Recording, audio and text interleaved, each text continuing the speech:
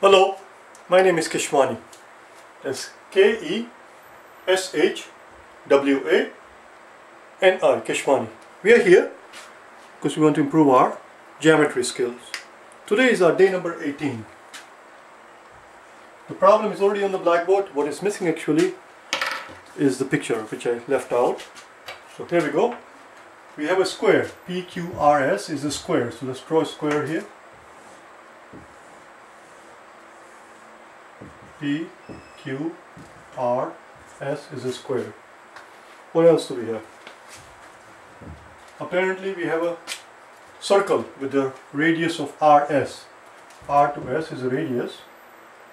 So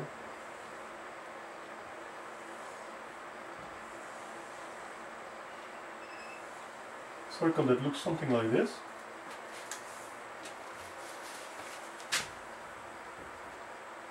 We are told that point RS is the diameter of the circle with the center O. There is the center O.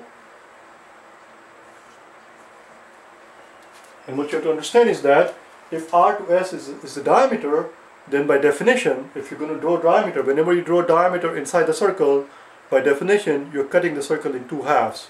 So this is half the circle, this is the other half of the circle. They do not have to say that. You have to understand that this is the half of the circle, this is the other half of the circle, because we just cut it into, because we just drew a diameter across it, going through the center. So one more time, RS is the diameter of the circle with the center O right there. PQRS is the square, as I already told you. The question simply is, in terms of X, how much is the shaded region? And the shaded region that they're asking for is this right here.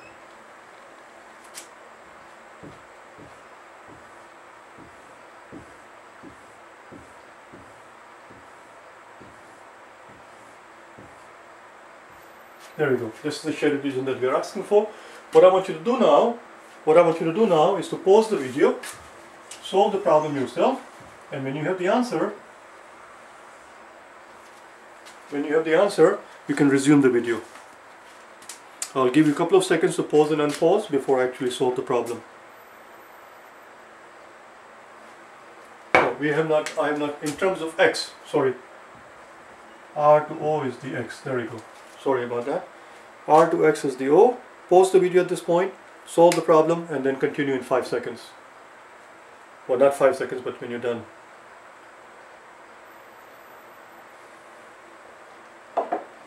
Very good. The answer that you should have gotten should look something like this. Well, not something like this, exactly like this, because this is the answer that is given to us. X squared times, in the parentheses, 4 minus pi over 2. If the answer that you arrived at does not look anything like this, I want you to pause the video one more time and solve the problem again. Do not watch the solution and try solving it yourself first. You're going to get more out of it that way. You're going to understand more and you will learn more, even if you have a little bit trouble. Now that you know what the correct answer is, solve it again if you did not get the same answer. I'll give you again the chance for 5 seconds to pause and unpause the video.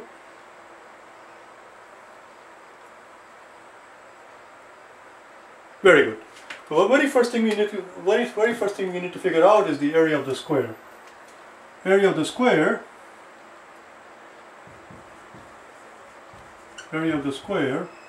would have to equal PQ, one side squared. We know that R to S is X, and R to O is X, and O to S must also be X, because that represents the radius. We are told there, RS is the diameter. If R to S is the diameter, and O is the center, and we were told that R to O was X, then O to S must also be X. In other words, the diameter of this thing is 2 times X. The diameter of the circle is 2 times X. Diameter of the circle is 2 times X. Therefore, and for those of you who do not know this still, this symbol means therefore. 2 dots with 1 dot on the top means therefore. Therefore, the area of the square is 2x times 2x. This side times that side. 2x times 2x. Which gives us 2 times 2 is 4. X times x is x squared. X squared. There you go. That's where your 4x squared is coming from. Now we have to figure out the area of the circle and take away half the area of the circle from the area of the square. So what's the area of the circle? Area of the circle is pi r squared. And how much is r, the radius? Don't confuse this r that I put there with that r. It has nothing to do with it. I always have a nasty habit of writing capital R for radius, even though the convention dictates that I put a small r. I just used the word convention. The way I said it is that even though the convention dictates that I put a small r. What does the word convention mean? Allow me to digress for a second. Convention, what does it mean? Convention has two meanings. One meaning is the gathering, meeting, powwow. What's the second meaning of the word convention?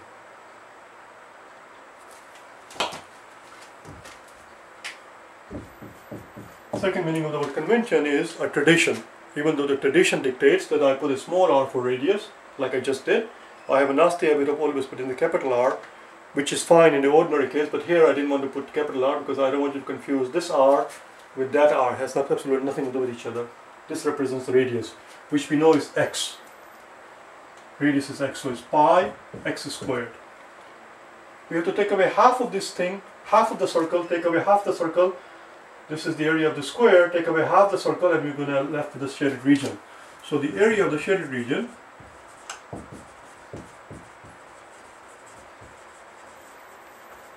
equals area of the square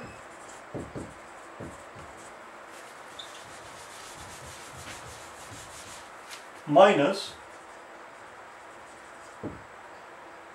area of